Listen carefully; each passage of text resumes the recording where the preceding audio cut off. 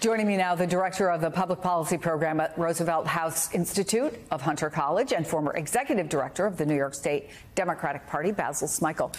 You know, from the very beginning, from the time that, and I was on the air when she came out and she was officially named his vice presidential nominee, there's on one hand excitement, on the other hand concern about racism, about sexism, and the confluence of the two. With Drew Barrymore, she just tried to kind of turn that into, I don't know, a teaching moment, right? But are there some more troubling issues at play, do you think? And does her being out so much at least tell you how Joe Biden is answering them? Well, it's interesting because I've talked a lot about it, written about how she is the administration's secret weapon because she's an African-American woman who's also the child of Indian-American immigrants, that there is an intersectionality that she brings to these debates that you're not going to really get anywhere else. So the fact that she's going out to all these different states and all these different cities talking about reproductive rights, all the things that she could talk about, she is uniquely qualified to do that.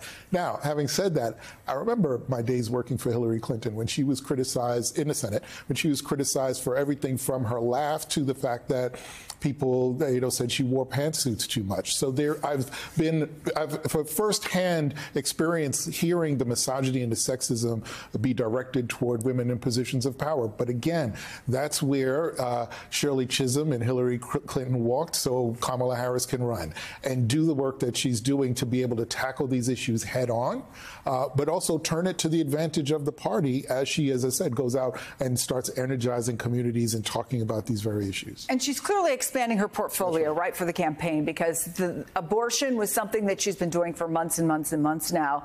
Now they have this economic opportunity tour. We know that this is hurting Joe Biden in the Hispanic community. We know it's hurting Joe Biden among young black men.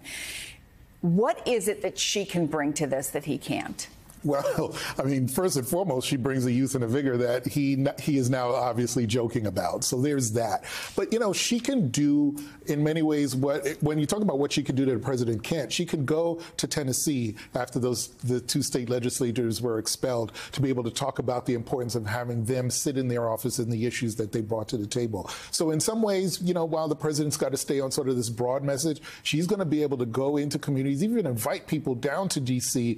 to have these smaller conversations with them about these are our marching orders going forward. These are the ways we need to start talking about the issues. Now go out and do this work. So that the sort of intimacy that she can have with constituents that the president can't because he's president of the United States is going to be very valuable in the long run. We know the youth vote is very important, and we've been obviously covering not just today, but for a long time now, the unrest on some college campuses. Morehouse, a lot of students and faculty there are not happy that Joe Biden is going to be giving the commencement address. The school has said, we're not backing down. What are your conversations? I know you have a lot of folks who are at Morehouse. What are you hearing from there? And I was there a couple of weeks ago and talked to so many students about this. Look, if you really understand the Atlanta University Center, Morehouse, Spelman, Clark Atlanta, those are social justice institutions. Martin Luther King walked the campus at Morehouse. So what the students are saying is that with everything going on in the world, because of social media, just because also we understand more about the plight of black and brown people across the globe, don't want you to come down here as President of the United States and not address those issues. We want you to be able to lean into them in ways that are relevant to us, to those students. And look, they understand the mission. It's important for them to get an agenda passed and promoted for anyone that's running for President of the United States. But don't come down here and use the university as a platform without addressing the core issues. So if he can do that, he'll be welcome. But until then, they just want to make sure that he has that in mind should he decide to go. Basil Smikle, thank you. It's always good to see you, my friend.